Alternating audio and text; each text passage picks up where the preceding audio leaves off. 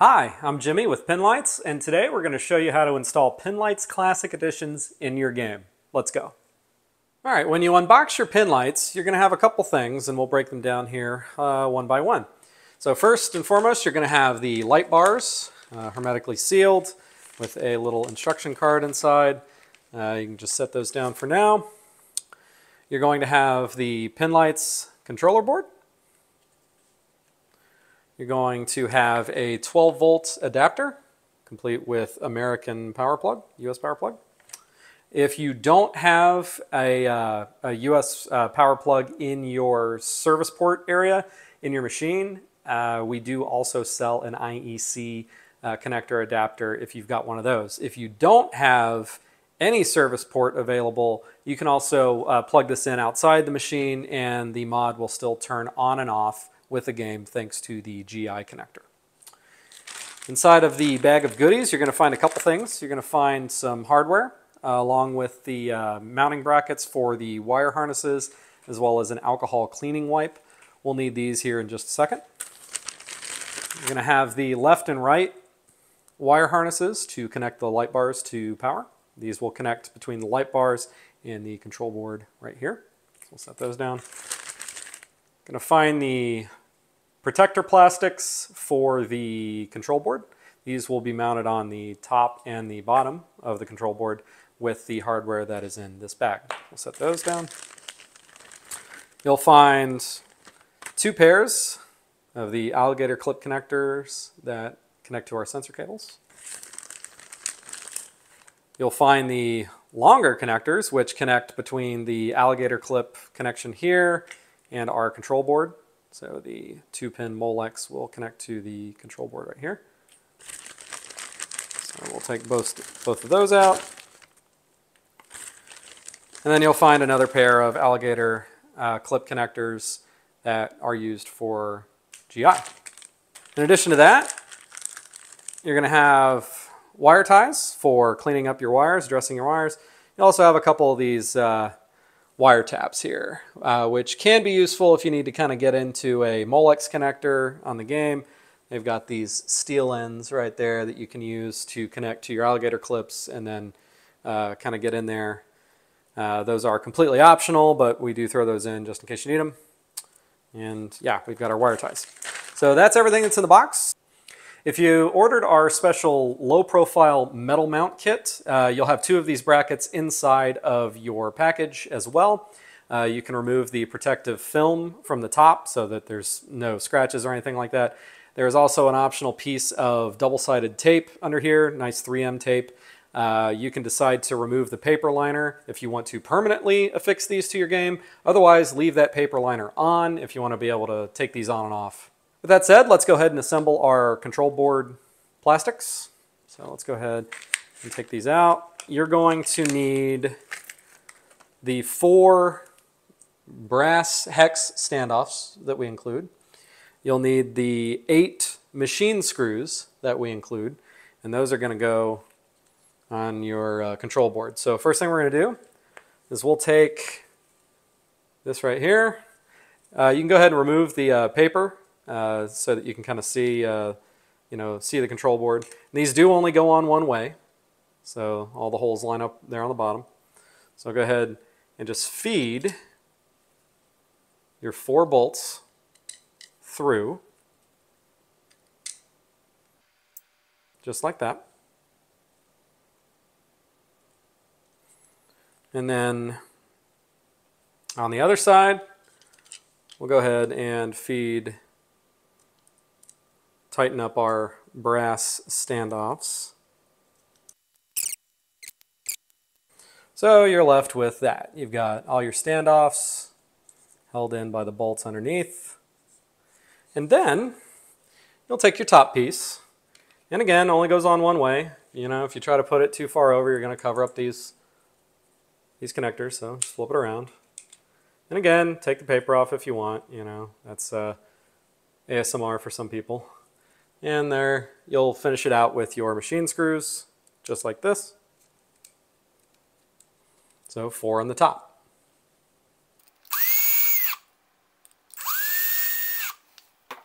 And then you've got your control board protected on both sides. Again, feel free to remove the paper if you want. All right, so that's the inventory and prep. Let's go ahead and go to the game and get these installed. All right, today we're going to be installing Pinlights on a Stern Ghostbusters Premium. Don't worry, if you're installing in a WPC, Bally game, or really any other game, the installation process is going to be really similar. So the first thing we want to do is open up the back box and locate the service port. The service port is right here, and on Stern machines, typically they're going to have a US power adapter. And what we want to do is we want to take the power plug end, we want to plug it in there. By the way, make sure your game is powered off and unplugged if you don't want the service port to be live, so we recommend unplugging it. And then we'll plug it in here. And then what we want to do is we want to drop it down through one of our wire channels. And we're pretty much done in the back box. So we'll go ahead and just kind of zip that back up. All right, the next thing we want to do is some cabinet prep. So we're going to take the included alcohol wipes. We've included 2, so we'll take the first one. And what we want to do is we want to wipe off behind the back panel right here, okay? And if we wipe off behind the back panel, that's going to allow our wire connectors to stick. And these are the little adhesive wire rings that we give you. Those are going to support the other end of our Pinlights wire harness, even if we take the Pinlights off of the game itself. It'll allow the cables to be suspended there so you can easily pull them back up around the backboard. So we'll go ahead and we'll take the alcohol wipe and we'll wipe off a spot here.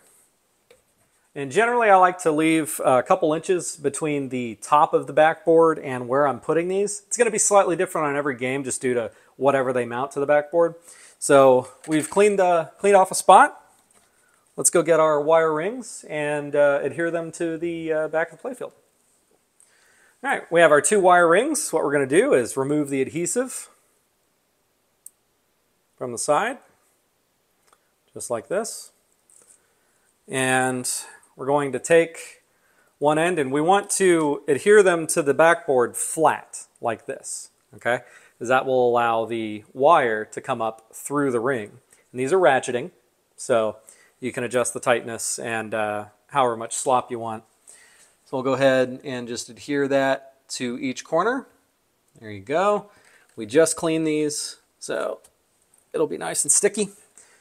And then we'll take the other wire ring and put it on this side, just like that. So moving on. All right, with our playfield down, we're going to take our 12-volt adapter and we'll go ahead and expand the, unhook the wire retention here. Just like that, and we'll stretch this out.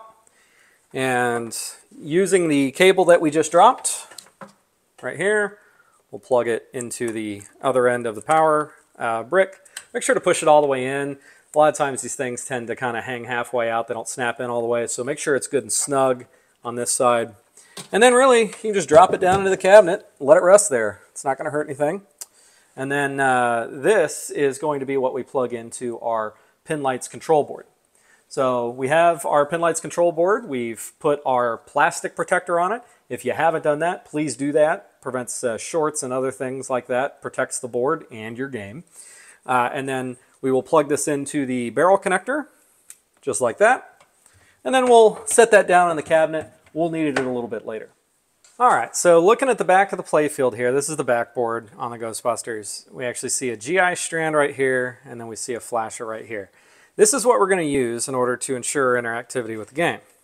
So what we want to take is one of our ends with the alligator clips on it, and it has this other JST end on it, and we're going to connect it, okay, like so. We want to connect the cable ends together, okay? So we just push those through like that, okay? They're nice and connected. And we're going to take the alligator clip in right here. Polarity does not matter, okay? The board will automatically rectify that stuff for you, literally. So we're going to clip onto our flasher, just like that, okay? And make sure that we're not shorting anything out and all that. And if you can't really get to it, I mean, you can always clip these off and solder the wires on, or you can use wire taps if you're trying to get into a Molex connector or something like that. We will have connectors later on that are manufacturer specific to kind of make this stuff a little bit easier. So, all right, we got our cable here, and what I want to do is I want to take the Molex end, okay, that's this little white end right here. We're going to take our board that we dropped down into the cabinet, all right, and we want to put that into our FL connection. FL stands for flasher, okay, and all these are ramped and all that, so ramp to ramp, plug it in, just like that. Now what we want to do is we want to take a GI, okay, again, same pair of alligator clips. We're going to take our other long end of the cable, all right, and what we want to do is we just want to plug them in together, all right, plug them in just like that. See that right there? And then we're going to take the alligator clip end and we're going to connect it to the GI string. Again, polarity doesn't matter. I like the backboards for the GI connections because they use these long braids. They're easy to attach to, and they're also easily accessible if you ever need to pull the playfield out, do a little bit of service or something like that. And we've got our wire rings right here where we can put our wire connectors. All right, so we just connected up the GI. We're going to take, again, white Molex end. We're going to pick up our board like this, and we're going to plug it into GI. We're going to plug it into that GI connection right there. Make sure we're not over by one pin, and there we go. We got both of them connected. Got power, all that good stuff. All right, so I'm going to throw those down in there. Don't really need them just yet. And make sure we're not tangled with anything. We'll dress those up later. All right, next thing we want to do is we want to take our big cable connectors with the 5-pin Molex on them. All right, we want to take these and we want to take the twist ties off. And both the left and the right bars are the same, so you don't really need to pay attention on the classic editions what side you connect them to. So we're going to expand the wire harness like that. And the black JST connector end that looks like that, we're just going to clip that right into the ring, the wire ring that we installed back here earlier, okay? All right, and that's just going to rest right there. Now we're going to take the other end of that, which is the 5-position Molex, right there. We're going to take our board, and this is technically the right side, so we'll go ahead and plug it in to the right side connector, just like that. And on our left side, we've got the Molex end, which we will connect to our flasher controller board, or our Pinlights controller board. Here it is. Got that, and then again on this left side, we're just going to put that inside of our wire ring, ratchet it up like that, let it rest right there. When you pull your light bars off and disconnect them with the back, it's going to rest just like that. So all you got to do is reach up, grab that cable. It's nice.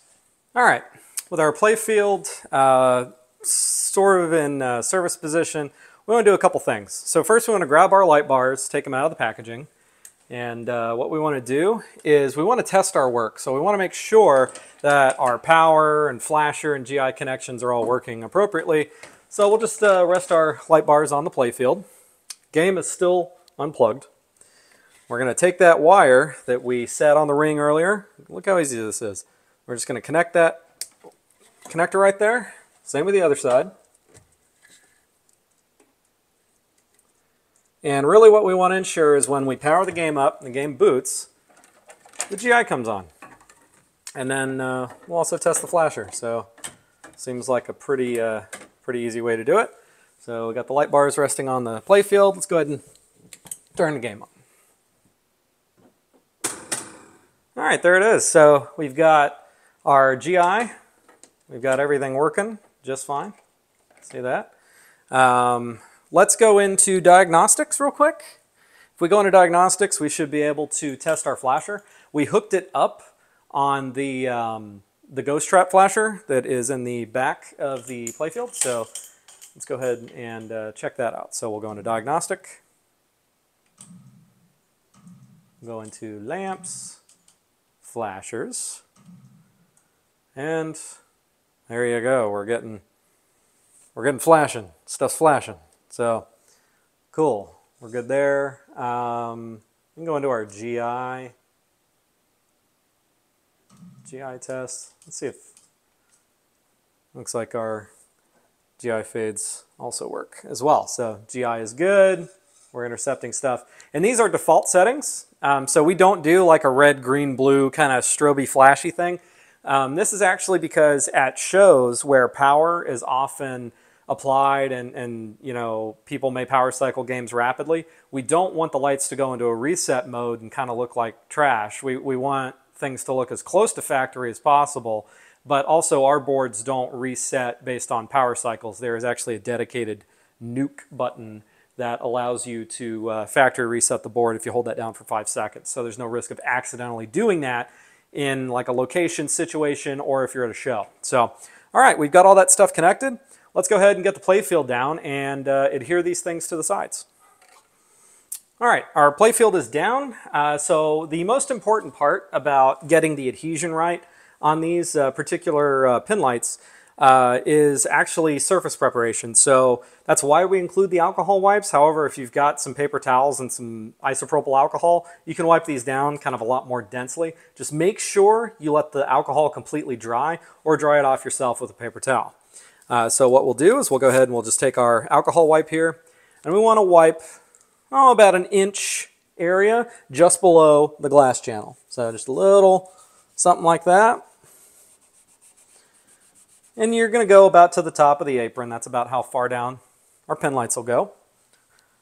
All right, one thing to look out for on your Pinlights is, so by default we include the magnetic mounting strips, and these are 1/32 of an inch thick, so they're really, really thin, and they're also really, really strong. But one of the things that you need to make sure you get right, and we'll usually do this for you, is to make sure the poles are right. Because if you flip this magnetic strip around and those poles are off, you'll actually notice that your magnetic strip tries to kind of fight toward the side. This is actually the edge. This is where the magnetic strip is. And they'll never line up right. So what you want to do, double check our work, okay? We'll try to get it right most of the time. And just make sure that that magnet strip is directly on top of the magnet that's on the light bar, okay? And that will ensure a good bond. All right. So with our magnet strips, what we want to do is we want to peel the adhesive backing off. That's the white strip. We're keeping the magnet strip on the light bar. And we take the adhesive protector off. And what we're going to do is we're going to basically put our thumb inside the glass channel, and because we can't go any higher than the glass channel. And you also don't want your stuff too far down from the glass channel because it kind of looks a little jank. So what we want to do is we want to make sure that the wires aren't pressed against the top glass channel here. We want to make sure the wires are below the glass channel so there's not a lot of tension on the Pinlights. And then with my thumb in the side glass channel, I'm just guiding the light bar such that the top of the light bar is just below the glass channel. Okay? And really just kind of get it started. Kind of look a couple inches down from where you're applying if you're applying from the top. And just make sure that you're kind of in a straight line. You know, you want that stuff to be parallel to where the glass channel is. Because you want it to look factory. You don't want a bunch of dead space there. And all I'm doing is just going down the length of this and pressing it into the side of the cabinet with one hand, but also guiding it with the thumb of my other hand to make sure that it is the proper height. And then after you get a couple of good presses in, you can take the light bar off. The magnet mount should stay on the cabinet, just like this. And then you can really press it in with your hands. And then at that point, you'll get a nice snap. Boom. That stuff's locked on. You're not going to get a better lock than that. Now, for those with art blades or those that don't want any adhesive stuff, we do sell a low-profile metal mount. And so you'll bypass the magnet strip step. You'll still get magnet strips with your Pinlights. But what you'll do is you'll slide those underneath the glass channel, and you'll just go all the way down the length of the game, guiding that metal mounting rail into the glass channel, optionally remove the adhesive strip, and then you can adhere the light onto that. And once again, repeat for the other side.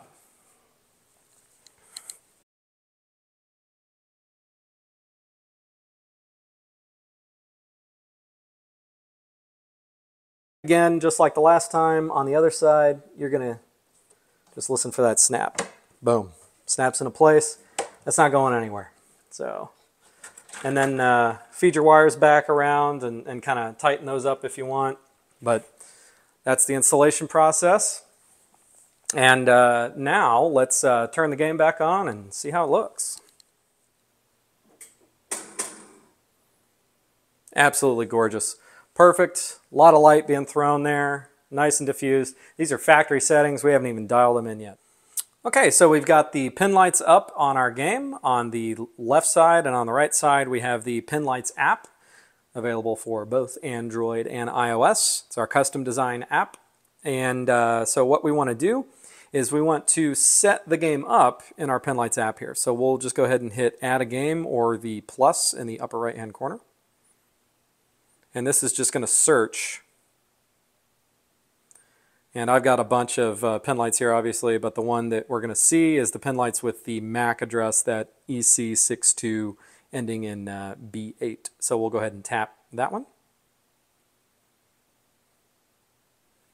All right, it's then going to ask us what our Wi-Fi SSID is, and we're going to go ahead and select our 86 pixels one. We'll go ahead and authenticate, enter the password for our Wi-Fi. All right, and then it's going to prompt us for our game name. So this is Ghost, and we're going to choose Ghostbusters Premium right here. And that's going to sync our devices. And there it goes. All of a sudden, we see our Ghostbusters Premium. It is showing it's powered on. Go ahead and hit the power button, turns off, and then turn it back on. Going into the device details, we've got a couple of different things. We've got power. We've also got a setting here called Duck GI during flashers. We can demo that for you right now. So if we go into our diagnostics and just activate our flasher. All right, so you see our flashers are going, and they're a little bit exaggerated. And if we turn that off, you'll notice that the GI stays on. So turning this setting on means that the GI is going to duck down when the flashers go. So there you go. It just kind of pronounces the effect a little bit more. All right. Getting out of that. Tournament mode. If you want a nice distraction-free playing environment, tournament mode is great for that. So if we start the flashers again, but then we activate tournament mode, you see that all that distraction goes away. The GI stays at a fixed level, the flashers don't go, and it is a nice, well-lit, but distraction-free playing environment. All right. Moving along, our GI Cool White mix. If we look at that's going to adjust the cool white strand inside of each light bar, so the intensity. So if you want that, you'll get a nice cool white.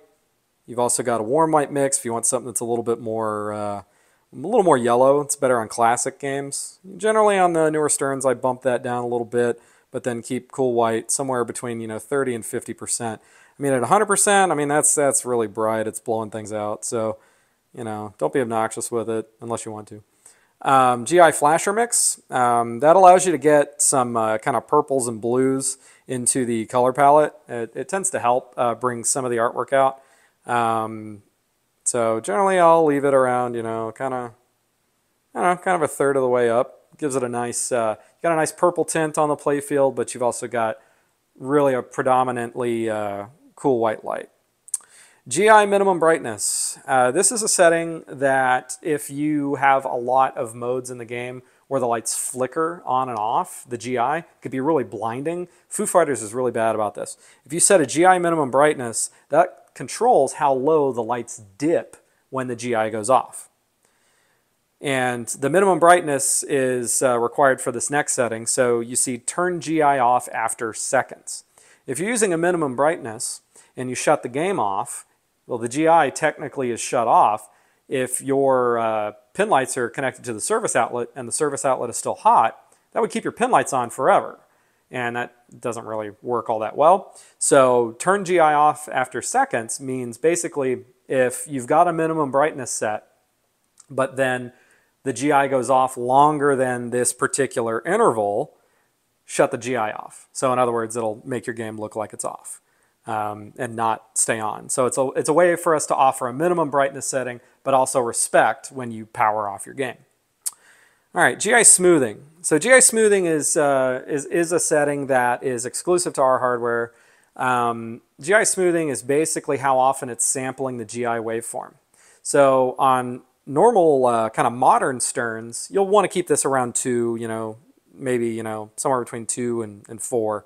And that basically means that it's sampling the GI every 2 milliseconds. It's sampling the GI very quickly. So it's going to really snap to a lot of those GI fades. So if we just do that, you'll see that it's responding to the GI very well. If I bump this GI smoothing up all the way, you'll see that it's kind of leveled out. The light bars aren't really responding to the GI at all.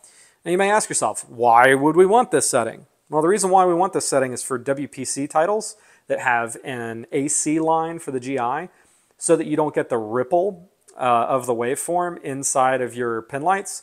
You can actually bump the GI smoothing up for those WPC titles, and that'll actually smooth out that AC line, and you'll get a steadier light. But for GI that's clocked at a much higher rate, i.e. on modern games, you want to crank that down. So it allows you to follow the GI fades exactly. And then moving on, you've got Pinlights Classic, which is the model. You've got the IP address on the LAN. You've got firmware updates, and you can easily hit update firmware here. We're already at the latest version, but in the event that we fix things on our hardware, you can hit that update firmware button to get the latest and greatest. And that really concludes our setup of the Pinlights. Really appreciate you walking through the app with us, and definitely appreciate your order. Feel free to reach out if you have any questions or comments or ideas for videos or things you'd like to see, and we'll hop to it.